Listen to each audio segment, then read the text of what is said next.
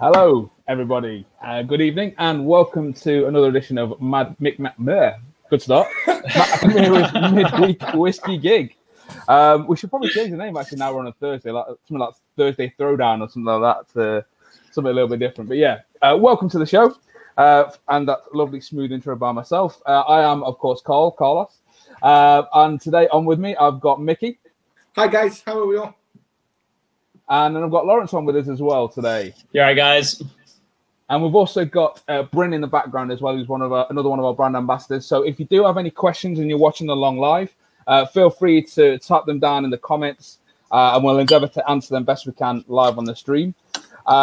If you are new here, please make sure you like this video, subscribe to the channel. We've got loads of content on there already, loads of different tasting settings across our different range, our seasonals, etc.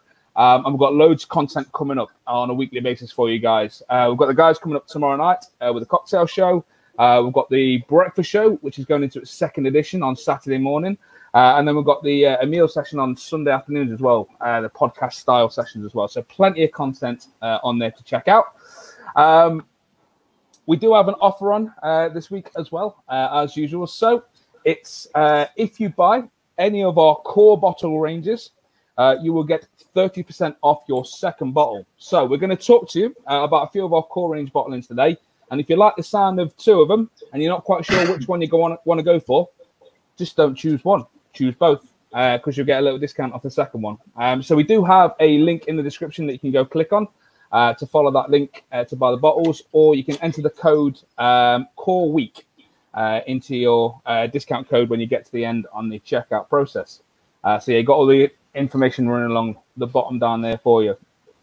Okay, so yeah, going into our core range. Now we're not going to go too deep into the Mack today, but this one essentially is our entry into single malt Swedish whiskey, and it's designed for creativity. So the fellas are going to talk about this one a little bit more on tomorrow's show, and you're also going to hear a bit more about it on Sunday's show. But I just want to say this is part of our core range as well, so don't forget the Mack. We are going to kick off today with the Brukswhisky, and Lawrence is going to tell us a little bit about that one. Take it away, Mum. 100%. So yeah, the Brukswhisky has been one of our core products since its release in 2010. This expression is a combination of 4 different casks: an unpeated first fill ex-bourbon cask, a first fill Swedish oak cask, a first fill ex-Oloroso sherry cask, and then a peated first fill ex-bourbon cask. This makes it a really, really complex, delicious whiskey, which at 41.4% ABV is just dangerously drinkable, as Micky likes to point out. On the nose, I get loads of green apples, like really nice ripe pears, and it tapers out to a warm vanilla on the end. On the palate, you still get all of those really nice green fruits and the vanilla, but this time it's combined with like an oaty flavour, a sort of freshly baked bread quality, and a slight herbaceous floral note at the back. Its finish is that really nice, unique, woody bitterness that's so characteristic of all the Mackmyra whiskies, thanks to that Swedish oak. What do you guys think about it? You get that green fruit. You get those green fruits coming through, don't you? It's just dead fresh and crisp, straight off the offset. That's about as much as I'll do for tasting notes on that one. But yeah, no, it's lovely. A good, as some people say, a good breakfast whiskey. A really good way to start your day. Yeah, breakfast session, like whatever you want to call it. I think for me, it's a great, easy drinking whiskey. I think it's one you can have 2, 3, 4 of and not really notice it too much. Do you know what I mean? It's one that's, to be fair, in this weather, because I don't know about you boys, but it's really hot where I am today.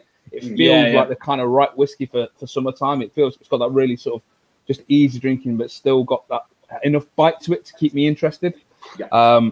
And I should say as well, Jim Murray, if you're familiar with Jim Murray in his Whiskey Bible, he did give this 95.5 as a score in his Whiskey Bible. So for those familiar with Jim Murray, it's high praise indeed, absolutely.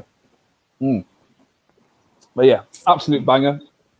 You can enjoy it on its own, maybe a drop of ice if you want to, or a drop of water. However you want to drink it, it's absolutely fine to drink it. If you want to experiment a little bit as well, that's also something you can do with it.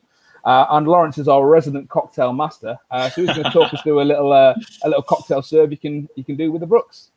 100%. Yeah. So the cocktail that I've thrown together for you this week is going to be it's going to really play on all those green floral notes that I mentioned, and it's been inspired by the gin classic cocktail, the Gimlet. So the cocktail came about in the 17th century as a way for British sailors to fight off scurvy, by way of throwing back like a shot of lime juice mixed with their daily gin ration to make it a little bit more palatable. For the cocktail, I've made a lime oleo saccharin. Now, this is a great technique that you can use in your bars or in your house to just try and minimize wastage. So once you've squeezed out all of your lime, rather than just throwing those used husks away, you can put them in like a like a sort of Tupperware container. Yes. Cover it in granulated sugar, and the porous sugar is going to pull out all of the oils in the skin. So leave it for 48 hours covered in some cling film, come back to it. And what you're going to come back to is this really super thick, tangy syrup.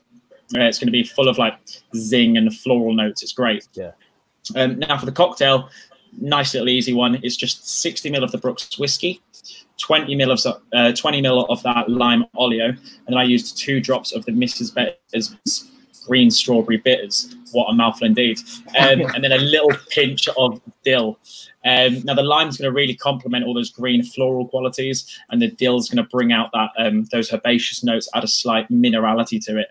And yeah, just for a really simple little name, just the Bruks-Gimlet. Yeah, it's a super thirst quenching little number to have, and like you say, these scorching summer days. Yes, the Bruks-Gimlet. I like that.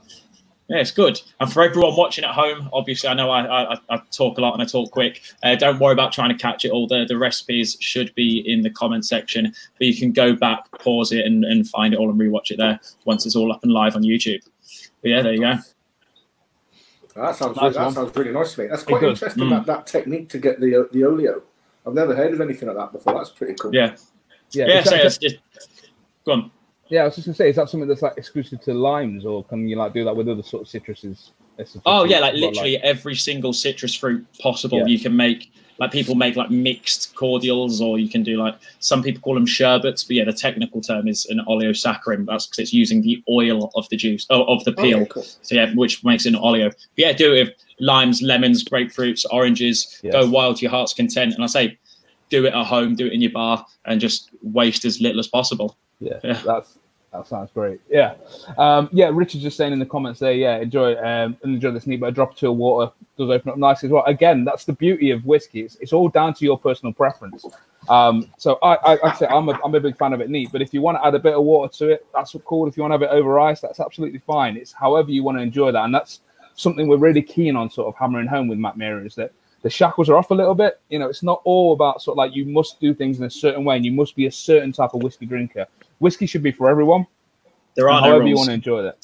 There are no rules. So we are a little bit renegade. We will do a few cocktails. We will tell you to drink it in different ways. We will experiment with different casks, but that's again part of the fun in it. So I'm going to move on now into the next one in our core range, and that's the Svensk Ek. Are you with me, lads? Are you doing a little pour? Oh yeah, as well. So Svensk Ek, I think as someone has mentioned in the comments as well, is essentially the Swedish oak one in our core range. We all use a sort of an element of Swedish oak, but this one is the one where you really want to have a focus on Swedish oak. So 10% of all the liquid that goes into Svensk Ek has been matured for about 18 months to 2 years in 100% Swedish oak. You can see there from that image there, you got sort of a nice little bit of background, a little bit of the oak trees there as well. So Swedish oak, and why that is different, I guess, sort of North American oak to bourbon oak, I guess, as you look at it, is because of the climate it goes up in. Because you imagine, obviously, when you're in Sweden, you're getting quite north, quite high latitude. It's quite a difficult, harsh climate for wood to grow. So it does grow very, very slowly, and as a result, you kind of get less of the wood sugars present. I think the technical term is xylose and lignin. The wood sugars that are most present in it, and you get a lot of those wood sugars more in like your North American oak, for example, which is why those vanilla or caramel kind of notes come through in your bourbons, etc. So you got less of the sweet notes, more the kind of the woody, the nutty, the slightly spicy notes come through, and again, the reason why we only use 10%, 10% in 100% Swedish Oak is because it's all it needs for this particular expression. It's all it needs to kind of impart itself on this whiskey and give it that kind of influence. Where do we get Swedish Oak from, and why do we get Swedish Oak? Well, I'll go a little bit into the history lesson for you. I know Micky wouldn't let me off if I didn't do a bit of the history for you. So in around 1830, I think it was just sort of after the Napoleonic War. I'm not great on my history, but I think that's pretty much the run of it. Essentially the royal family in Sweden commissioned a group of guys to go out and basically find a great place to plant some oak trees, because they're thinking, right, we're going to need more ships for any upcoming wars and things like that. So we're going to need a good place to grow a load of oak. And they found a little place called, now this is my poor Swedish, Visingsö Island, which if anyone's Swedish in the comments, I apologize. But yeah, it's basically Visingsö. Yeah. So basically, on this island, they planted 300,000 oak trees, which is mad, like a lot of oak trees, which is great.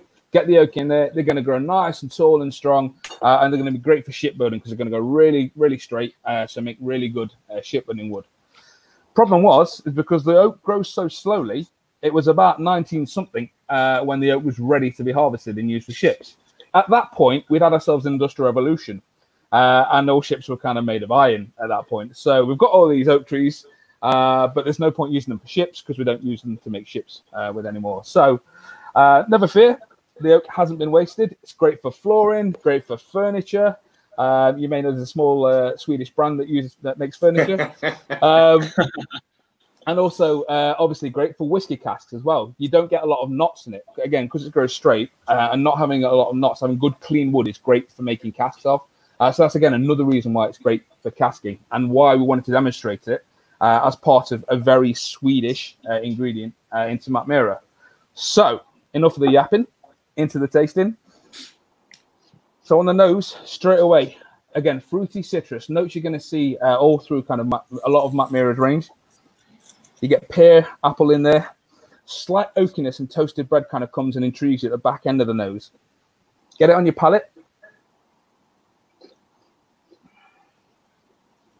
Straight away, spicy, sandalwood, nutty, woody. You got a little bit of fruitiness coming through, maybe some fresh dried ginger. Maybe a touch of cereal notes coming through as well.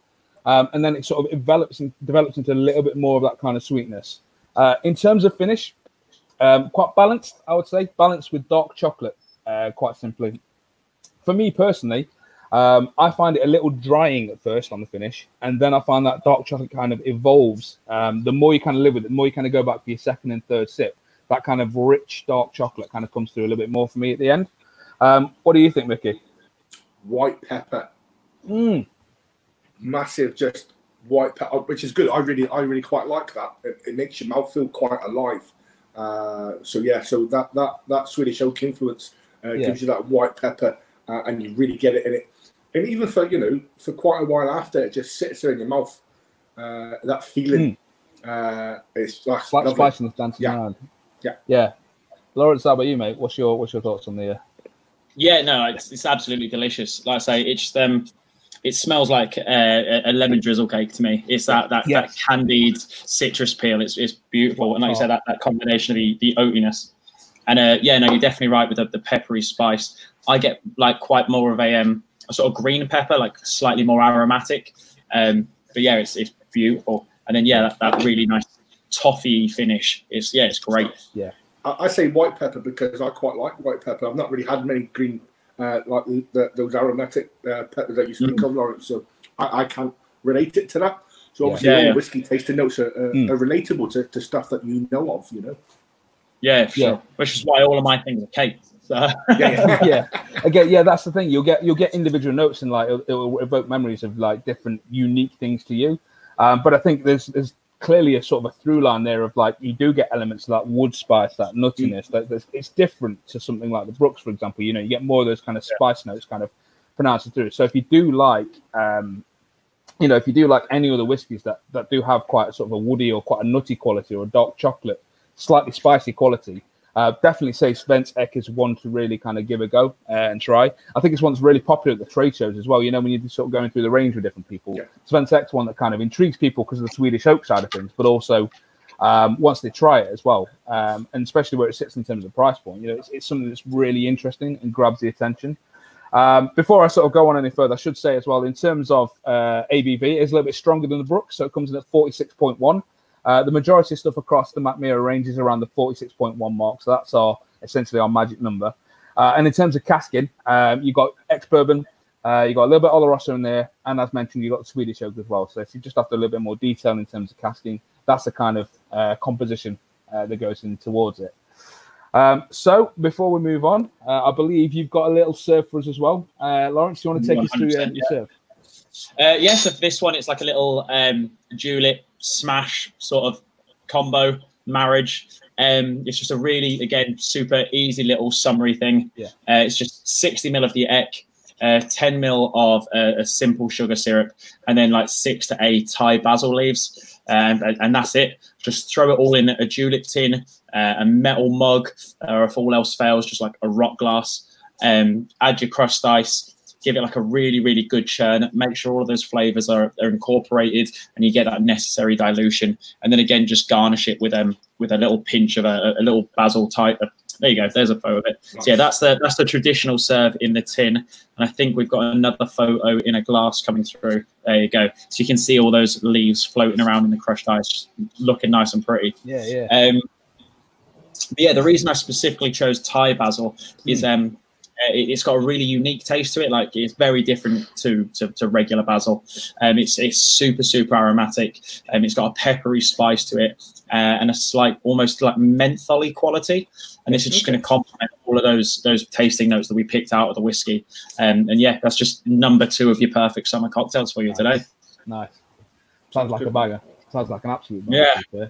I think I need it again on a day like today. Like I'm just thinking, I'm in cocktail mode, so. I'm looking forward to the next one, and obviously everyone else will see why in a second. Yeah.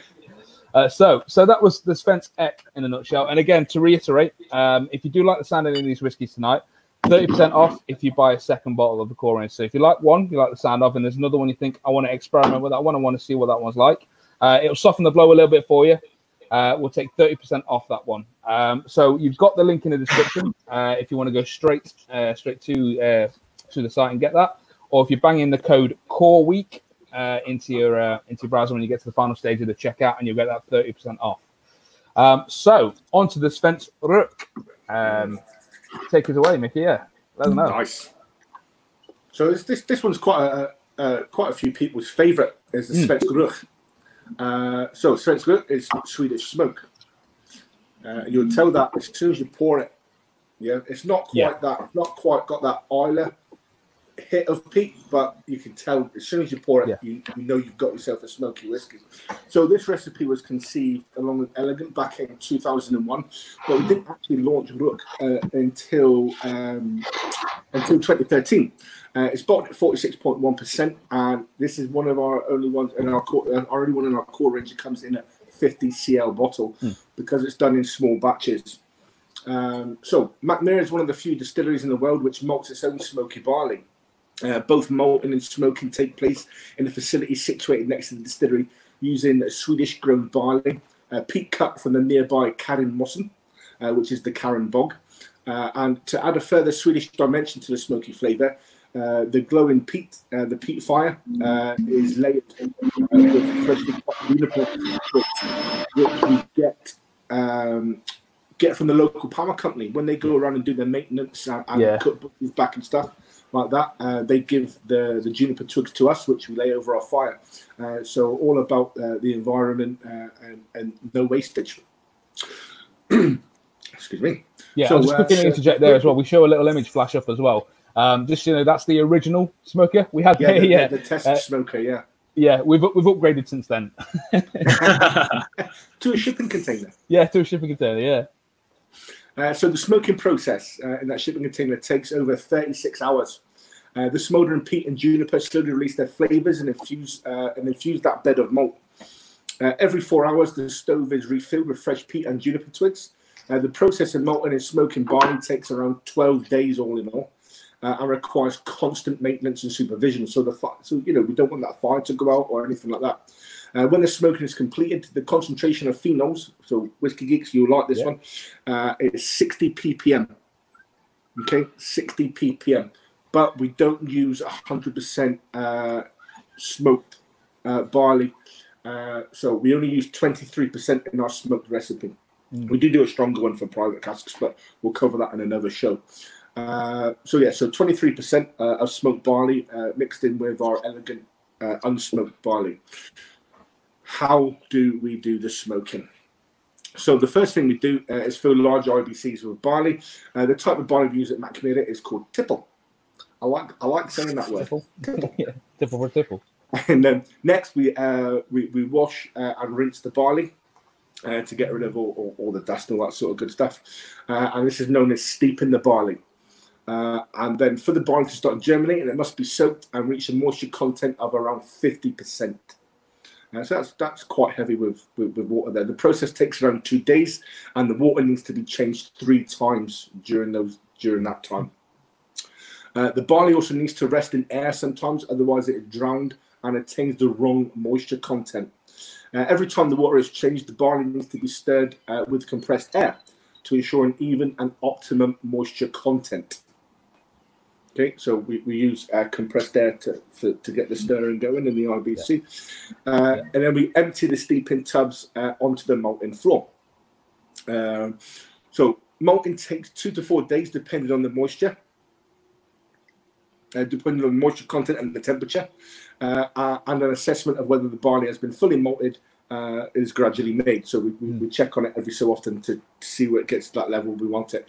The heat generated during the malting process itself, which is why the barley needs to be turned with a malt shovel about 3 times a day to stop it intertwining and becoming like a mat. The longer the barley is able to germinate and make the cell walls softer, the easier it is for the peat smoke to permeate through the barley. During the actual malting process, the enzymes or the sugars necessary for malting are also formed.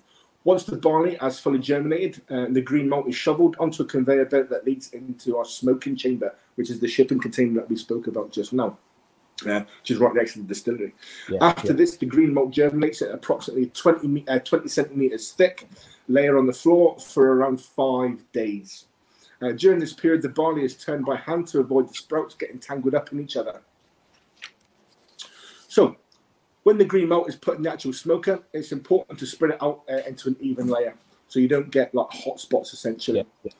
So you don't get over penetration of the smoke of that in one particular area in that as well. It's now time to fill the wood fire underneath the peat, and it's kept going for 36 hours. The thicker the smoke, the better.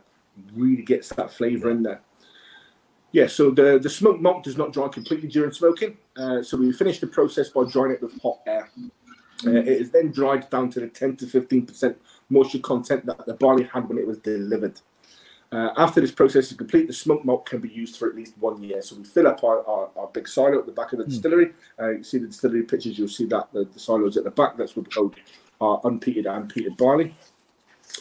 So the casking that goes into this. So we use American oak and Swedish oak, which are ex-bourbon, and casks also saturated with oleo. And we only use small casks for the batching as well, anywhere between 30 to 128 litre casks we use. So now on to the good bit. This is where we get it's a grip for that. It all adds it. It's all building suspense. Like the more information you got, the more you see like what gets into the process, the more you kind of build the anticipation for it. So straight off. Yeah. That's what it is. Whiskey foreplay. Yeah. Whiskey foreplay. Yeah, okay. Nice one. I like that. You have to replay the video back slowly, mate, because I might have spoken a bit too fast. So on the nose, guys, straight off the bat, you get that smoke, but it's not overpowering. Yeah, exactly. Like Steve A. Lord just said there. It's not overpowering. It's there. It's nice. It's subtle. You get spicy aromas of peat, juniper, vanilla, caramel, citrus, again, pears and raisins. So the raisin stuff's going to come through from that Oloroso influence. You get spicy oak notes of toasted bread and anise. So on the taste.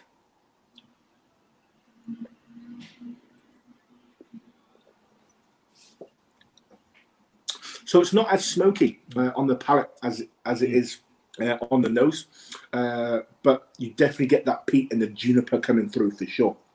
Yeah.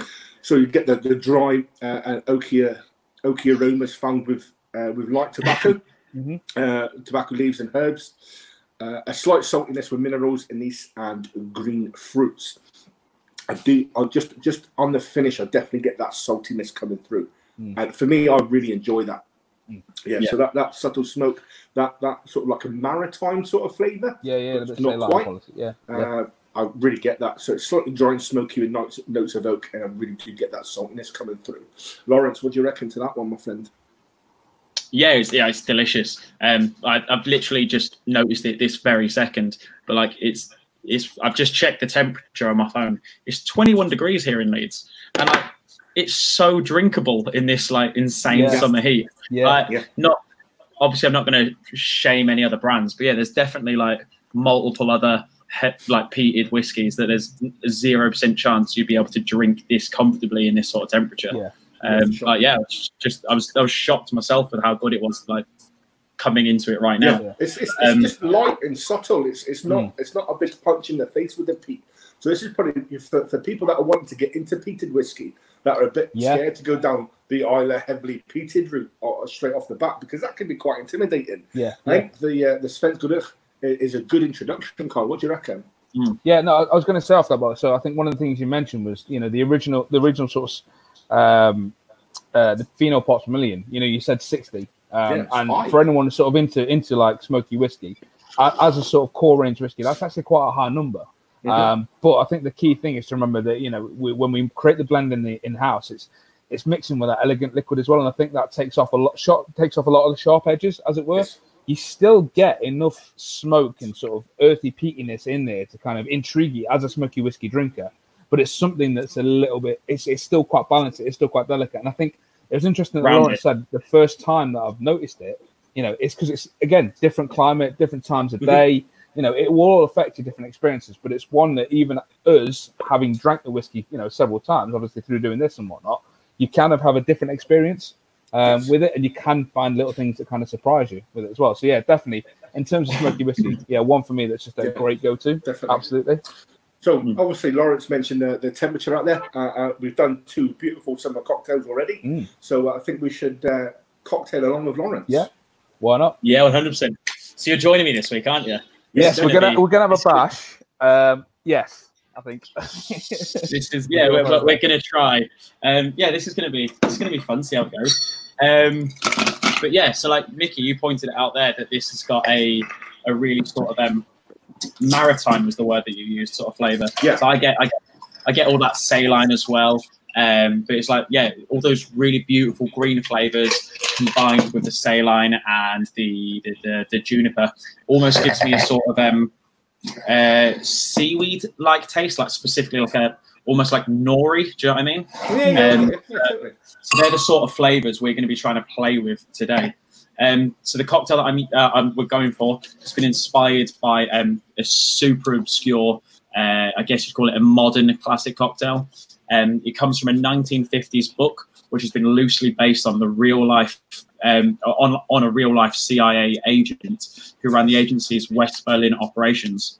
The main character, William King Harvey, when he was making his martinis, he'd rinse his ice in his tin with a peated scotch before making the drink. And this caught on with bartenders in the 50s, and they started making it themselves and referring to it as the Berlin Station Chief. So yeah, we're gonna make our own little version of that here. So have you got your tins and everything else ready? Yeah, let's go with that. Yeah, I need to go home cocktails. That's how it works. So we're going to be going for 35 mils of the Rock here. Don't have my jigger to hand, so I'm just going to guess, and I'm going to go generous. You just re-pour it. Eyeballing. You're professional by now, Carl. It's fine. I'm consummate professional. And then we're going to go for 15 mil of a dry vermouth. Now, both Micky and I didn't manage to find any dry vermouth, so we've both got Lille. So for everyone out there that's going to call us out on it, yes, we know it's not technically a vermouth; it's a fortified wine, but it will do right now. in a But pinch. I like Lillet Blanc anyway. Cause I'm a massive, It's delicious. I'm a massive Vespa fan. I use that as opposed to the Coach Americano. Thank you, no, home for Carl in the comments. We're then going for 15 ml, so the same as the Lillet of the Kreator gin. There we go. Bang that in on top of that. 5 ml of our pickled onion brine. Now this was the intriguing one for me, like a really intriguing ingredient.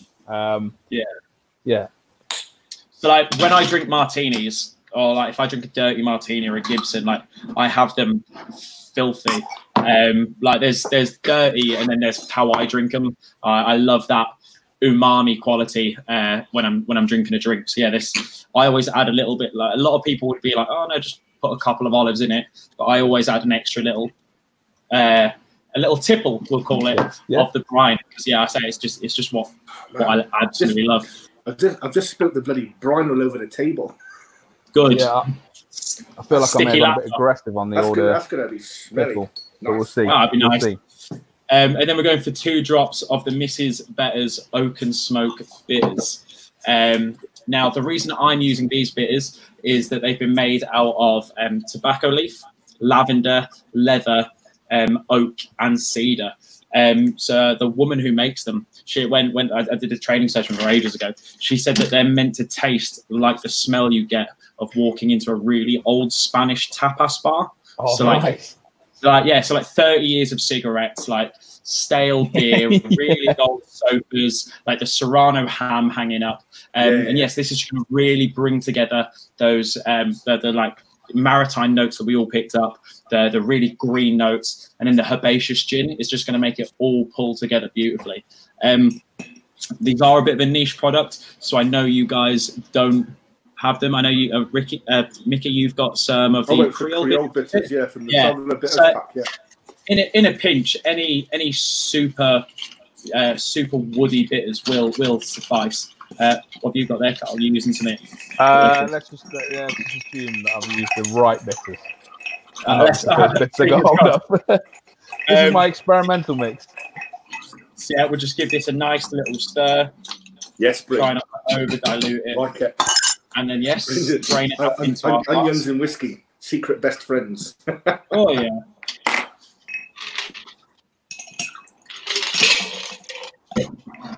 And then just garnish it with another onion. So I always say a drink that is served with a snack is the best kind of drink. Oh, without a doubt. And there you are. So yeah, this is this little number, and I'm going to be calling it the Swedish Station Chief. Nice. So I hope everyone enjoys it.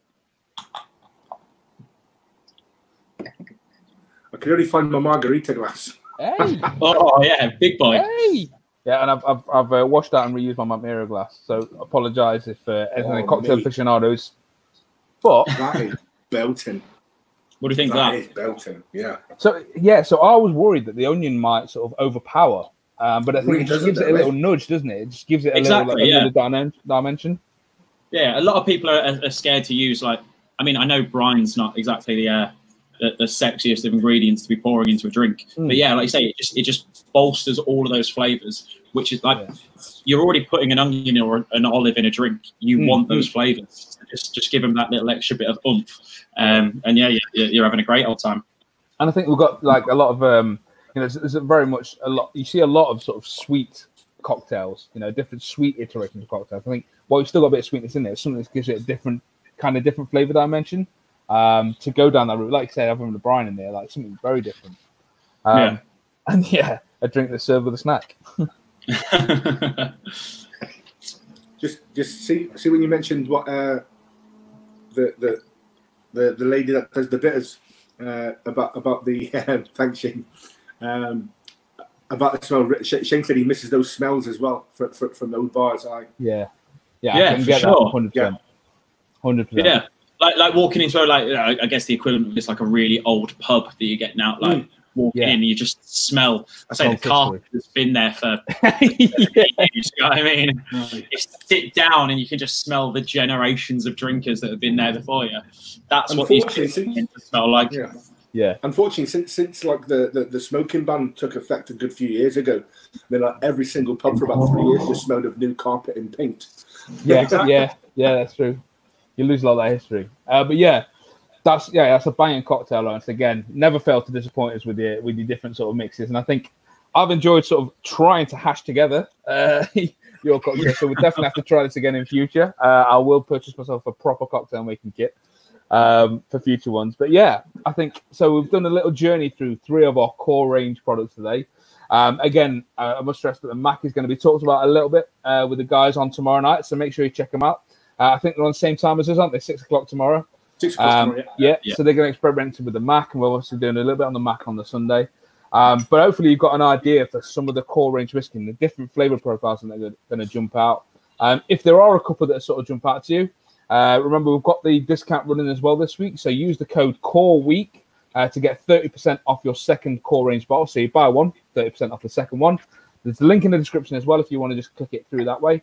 But yeah, if there's 2 you like the sound of, don't pick between one or the other. Just get them both. And experiment with them. In terms of the price point, the flavor profile you get, fantastic. I can see Steve saying in the comments he's gone back to the Bruks whiskey is a very fruity and 5-a-day type whiskey. Yeah, that's again one of the great things about the Bruks whiskey. There's not a bad time of the day to be drinking that. So yeah, thank you very much for joining us today for another midweek whiskey gig. And I'm going to enjoy some cocktails. Skål. Definitely. Skål. See you later, guys. In a bit.